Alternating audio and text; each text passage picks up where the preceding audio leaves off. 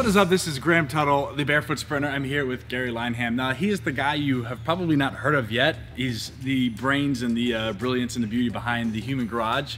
But he's a guy that you're going to want to spend more time with. So we go through a reset for the body. So I've been getting into running. Well, I've always been a runner, but getting really serious about it, trying to get more capable as a runner. And so a lot of that comes with understanding there's imbalances in your body. There's tissues that are stiff and tight. There's forms that get messed up. And so everyone talks about form, but no one talks about how to get your body prepped and primed before you even go and run. And that's exactly what we did today. We spent a few minutes going over some stuff that literally he was very kind and helpful, but he just showed me how to do myself. That was magic, and it is something you can go and do today. It will change your run viscerally and tangibly. I'm excited for you to watch this, so stay tuned.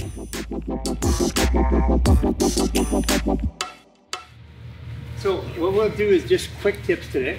The first thing you do is before you run, we have a 15-minute stress reset. If you do that, it helps with your rotation, your breathing, your lung capacity, and all that. So you can go to our YouTube channel and you can just do 15-minute stress reset, and it'll help you run immediately. And after having done yesterday, working through the twist and the anti-gravity,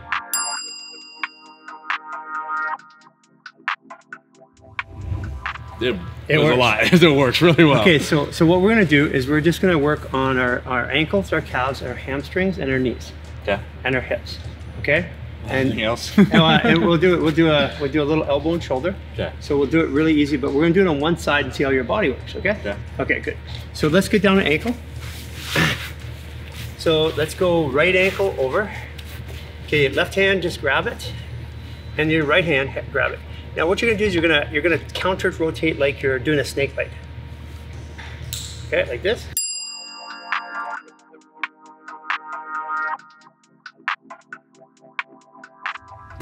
Okay, push your foot up like this. Now what I want you to slowly move the ankle around, or sorry, pull back and push your foot. So like earlier, I'm trying to pull on a sock. Now slowly move around, you feel that stretch? So you feel a burning sensation almost, right? That burning sensation is crystallized or calcified fascia.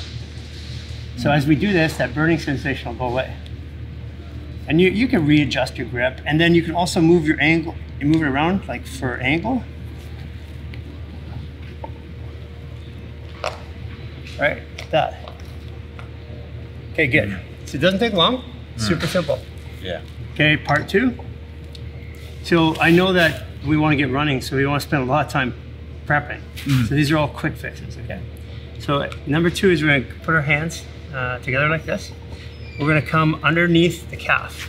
And if I pull up here, I'm gonna find a tighter spot. Mine's tighter right here, top of the. So mine's tight right here, okay? So what I'm doing is I'm gonna pull, grip really hard, pull back, and then move the foot. Take your thumbs off, so all the weight is on the, there you go. Now you got your hamstring, or your calf, you feel that? Again, same thing, you can move it around, different spots. There you go. Different angles.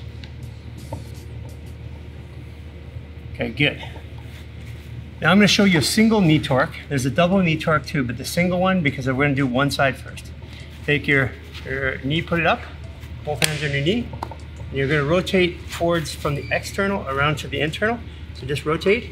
And what you do is you push your knee down like this. So you hold the skin, push it down, you feel that stretch in the knee. Okay, now turn your head to the right and breathe 6 times deep.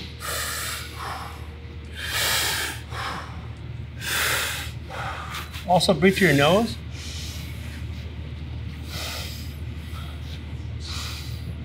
Okay, good. Now what we're gonna do is we're gonna do one more for the hamstring. So standing up, hands behind here. What you're gonna do is grab, and again, I like to feel where the restriction. Mine's right here, the base of the hamstring. So once I grab it and pull up, and then what I'm gonna do is step back, stretching. Okay. And straighten that knee. Now you feel that stretch back there? Yeah. Rotate your hands and lean away. Yeah, you can feel it. And then slowly move, slowly, and breathe. Slowly.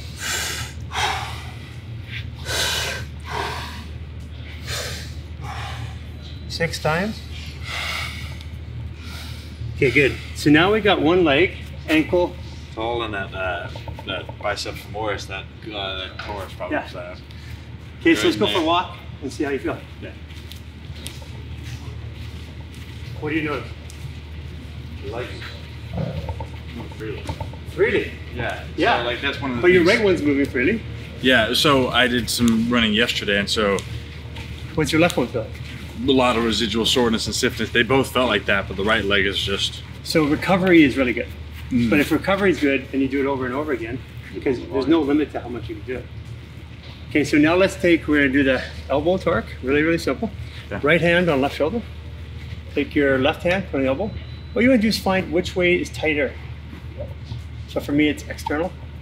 It can be different, even if sometimes day by day it can be different. Okay, just get one good grip.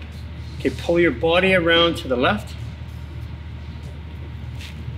And your head to the right. And then you start breathing, but you can modify it. Tighten up your spine, actually. So keep your hips forward. There, a little bit more forward. There you go. Feel that stretch there now? Yeah. Okay, so what we're gonna do is take your right foot, put it behind you, and pull it up like you're hitting a golf ball. There you go. Now, turn your head to the right and breathe in 6 times.